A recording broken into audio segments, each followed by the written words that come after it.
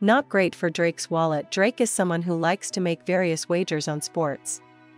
Overall, it was an affliction that was highlighted in Kendrick Lamar's diss track, Meet the Grahams. However, at this stage, it appears as though Drizzy does not care. He continues to place bets on various sports, and he does it because of his deal with Stake. In fact, much has been made about whether or not Drake is even putting up his own money. The allegation is that Stake funds every single one of his bets. This past weekend, Drake placed a bet on Israel Adesanya, who was fighting against Dricus du Plessis. It was the biggest fight on this past weekend's UFC card, and fans were excited to see how it would all play out.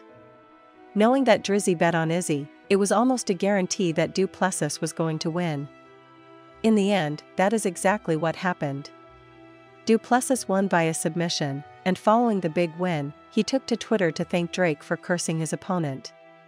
"From the bottom of my heart, once again thank you at Drake," du Plessis wrote on Twitter.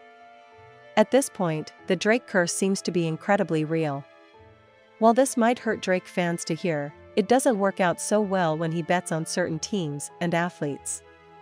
The most recent example of all of this working for Drizzy was when he bet on the Kansas City Chiefs a while back.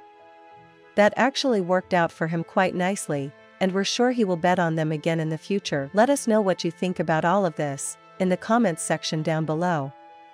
Do you believe Drake might be gambling a bit too much? Did you watch the Adesanya and du Plessis fight, and if so, how did you enjoy it?